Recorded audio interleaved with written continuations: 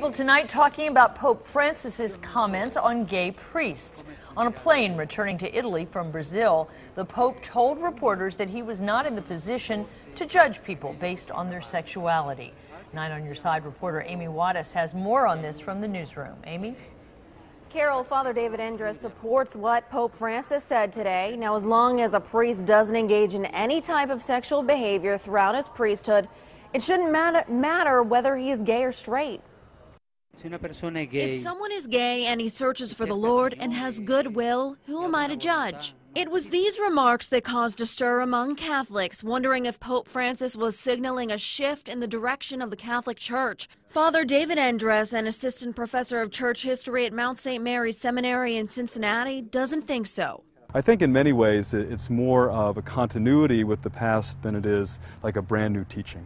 While Pope Benedict XVI and Pope John Paul II were far more conservative, Pope Francis has set out to change the tone of the church with his humility and outreach to the poor, being known as the People's Pope. The Holy Father, I think, is operating out of the point of view of always trying to welcome more and more people back into the church.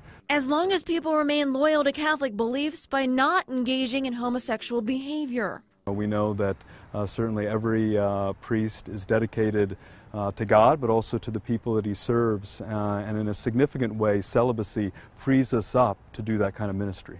The Pope also says not enough has been done to include women in the church, and their role needs to be more prominent.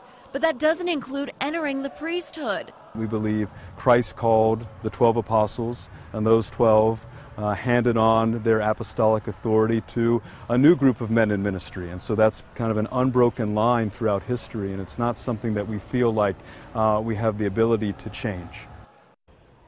Now, Father David Endres says Pope Francis's comments are unique. He doesn't recall prior popes ever being this public about homosexuality in the priesthood before.